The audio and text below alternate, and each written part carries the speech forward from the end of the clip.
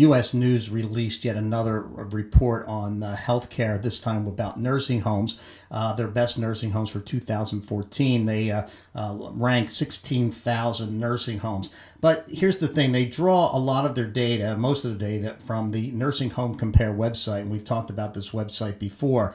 Basically, if they're drawing their data from there, you can easily just go there and compare nursing homes. What I do tell people is that this is baseline information. It's a good starting point, but what you really need to do is to go and tour these facilities, do other homework, get the word of mouth on the street about how they operate, and but go get a feel for them, and you'll really pick up on the cultural cues that will tell you in your gut whether this is a good place for mom or dad.